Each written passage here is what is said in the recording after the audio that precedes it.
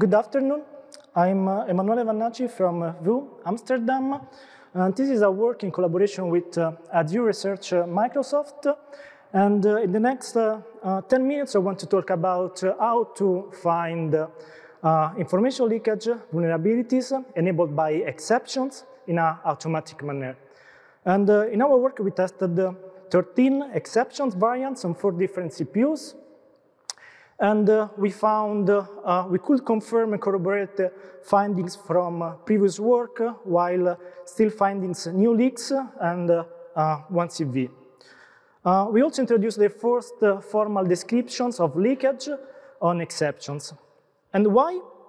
Well, when we build software, we rely on the ISA, which hides implementation details of the CPU.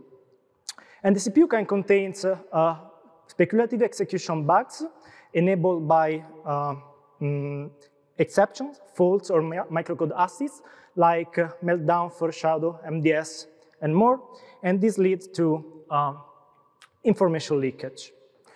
So we have a tool to describe the information leakage that we can expect from a target CPU, which is contract for secure speculation.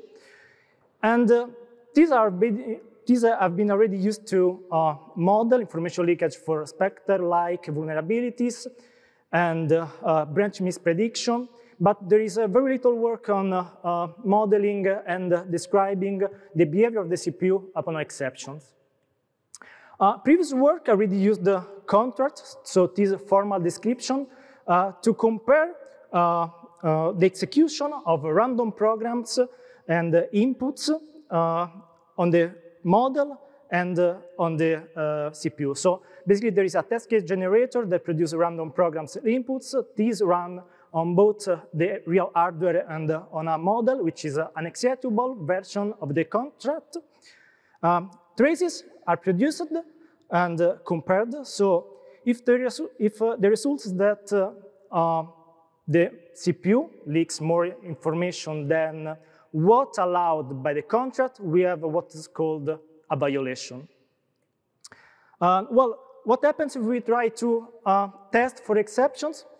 This design doesn't really work because we are missing some requirements.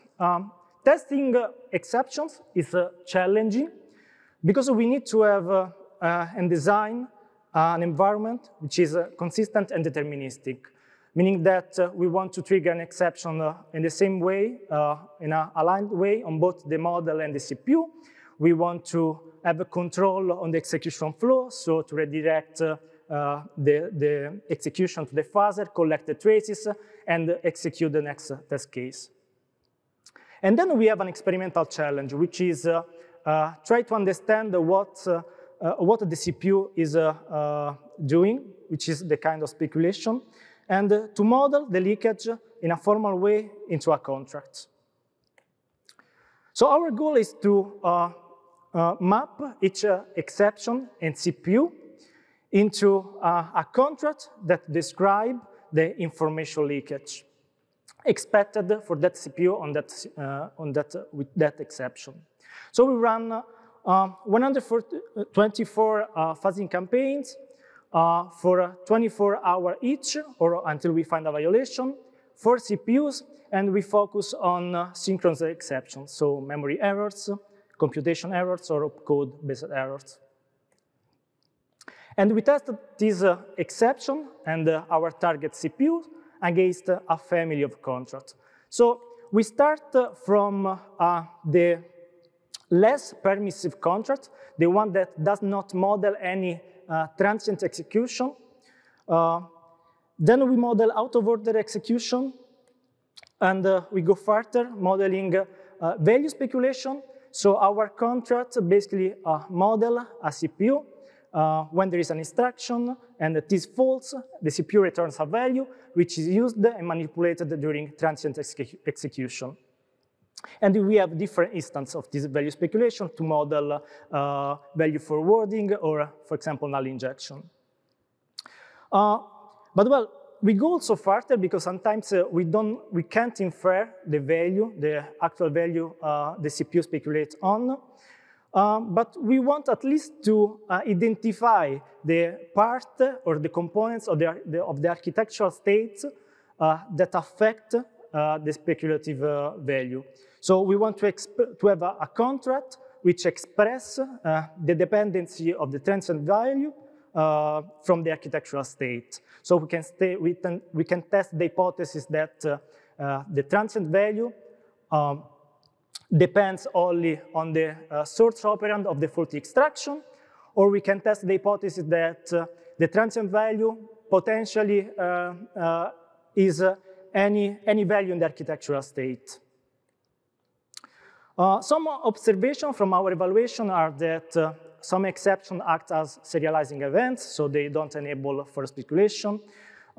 We found previously reported value speculation, for example, forwarding from the L1 cache or from different microarchitectural buffers.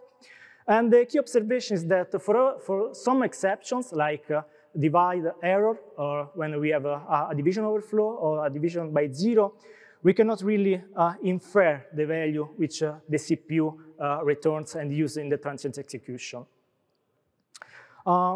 So we also found some new leaks. A couple of these are variants of already known vulnerabilities, but for the time that remains, I will focus on the divider state sampling that affect AMD Zen Plus architecture. So let's look for a minute at this piece of code. We first have at line 1 some division that stores the results in registers RDX, RAX. Then we have some computations, so the registers are manipulated. We store 0 in RCX at line 2, and then we have a division by 0. So at line 3, we are trying to divide the content of RDX, RAX by 0. So line 4 should not execute, but actually the CPU executes line 4 in a transient way. So the ghost there means that the instruction is speculatively executed. So the question now is, what are we leaking? What's inside RDX? Based on previous work, we can assume that the CPU at line 3, when there is a default, returns the value 0. So at line 4, we are basically leaking the value at address, the address 0.